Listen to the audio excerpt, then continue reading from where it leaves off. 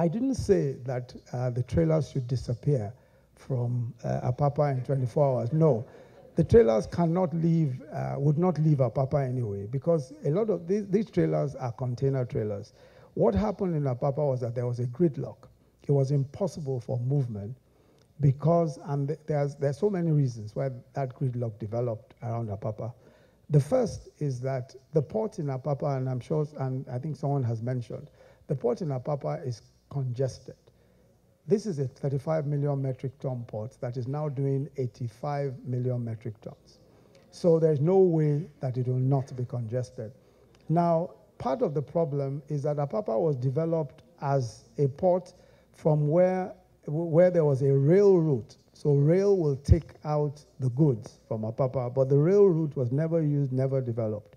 So now, what we're doing now is starting the Lagos-Kano narrow gauge rail from the Apapa port, because that's one of the fastest ways and most effective ways of taking cargo out. A lot of the cargo that is taken out of Apapa today, because of the 30-ton trucks and some of the huge trucks, destroys the roads. And so because the roads are destroyed, obviously it makes it more difficult for the trucks to move smoothly out of the place. And many of the trucks have to come back. So they take the containers out and they return the containers and take a deposit. So the process of going around, especially on the terrible roads in that locality, is what created the gridlock. So the first order of business was to ensure that that gridlock was reduced, which is what the instructions I gave, and we're able to reduce the gridlock.